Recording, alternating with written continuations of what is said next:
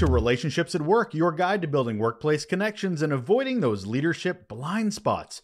I'm your host, Russel Lolacher, a communications and leadership nerd/expert with a couple of decades, successful as such, of experience in both those areas, and a whole heap of curiosity on how we can make the workplace better. If you're a leader trying to understand and improve your impact on work culture and the employee experience, you're in the right place.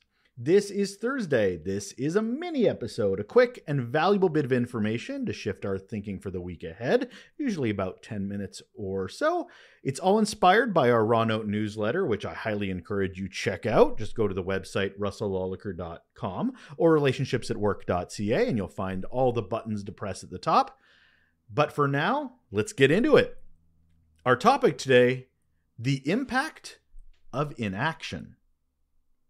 I'm reminded of this point a lot when I see conversations online about what workplace culture is. Many, including executives, seem to think that culture is the sum of the words said and actions taken at work. Sounds right? But it's actually missing a much bigger picture. One of the most powerful, communicative, and impactful actions we can make as leaders on our work cultures is doing nothing. It's just not the words said or actions taken, but the words not said and the actions not taken that inform our cultures. Not responding to an email, not addressing bad behavior, not answering a question, not providing direction, not making ourselves available to our teams, not actively listening, not understanding the value of the work of our teams. These various types of inaction speak volumes to teams, whether we as leaders choose to understand it or not.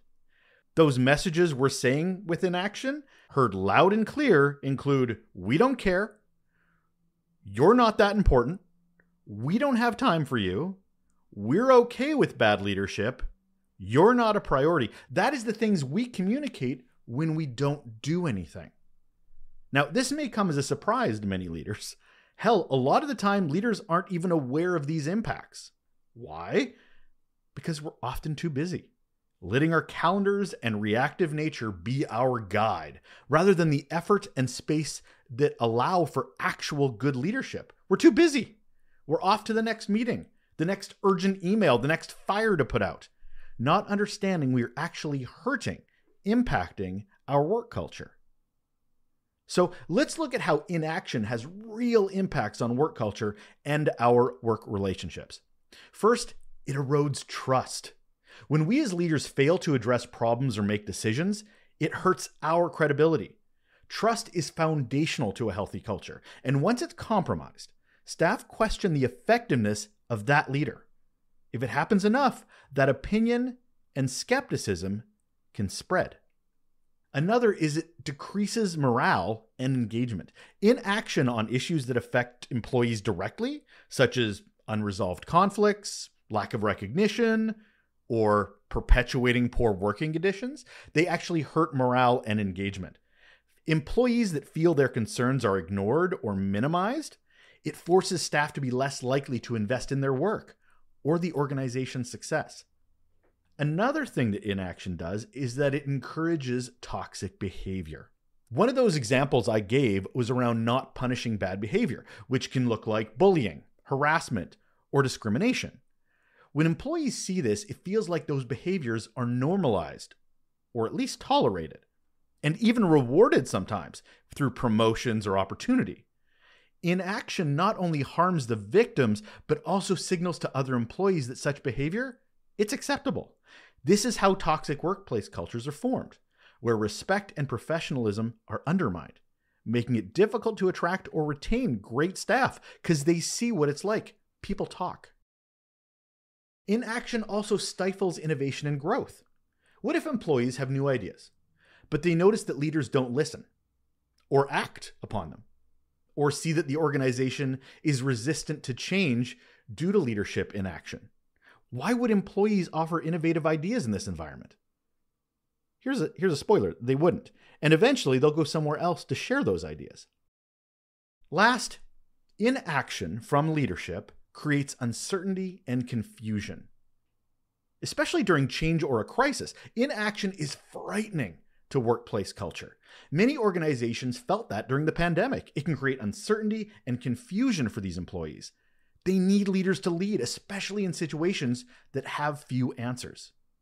Without clear direction or communication from leaders, employees don't understand the organization's priorities, their roles, or how they should adapt to these changes. So there's things like anxiety, there's stress, there's a lack of focus, only further distracting from the organization's cohesion and ability to execute its strategy, if it has one, effectively. So you can feel how inaction is such a part of a culture. Action, even the wrong ones, can actually still be better sometimes than no action at all. Actions made and decisions taken are signs of leadership, while inaction forces employees to fill in the blanks as to why something is not being done or said or talked about. And it's not usually a good fill in the blank. I'm not saying action has to be taken for action's sake. I'm not. Sometimes the right move is not to do anything. But that's when strong, compassionate, and transparent communication comes in, which is in itself an action. We can be the leaders our teams and workplace cultures need, and that comes with intention, effort, and participation. Otherwise, we're not actually leaders. We're obstacles to a better workplace. How was that? That's it. That's done. That is another mini episode of Relationships at Work, your guide to building workplace connections and avoiding leadership blind spots. I'm Russel Lolacher, your host. I love doing this with you. I love having these conversations. I hope you find them of value. If you like these mini episodes, like I said off the top, they're all inspired by our Raw Note newsletter, which is actually a couple of months ahead of these recordings. So if you're curious as to where we're going, insights provided, go to russellolacher.com or relationshipsatwork.ca. And at the top, you can sign up for our free Raw newsletter, Raw Relationships at Work. I am so witty. Anyway, just push all the buttons, follow all the directions. By all, I mean one or two. Needless to say, you'll be signed up and you'll be all ready to go with Raw Notes in your email, in your inbox. All right, have yourself a great day and we'll talk to you again soon.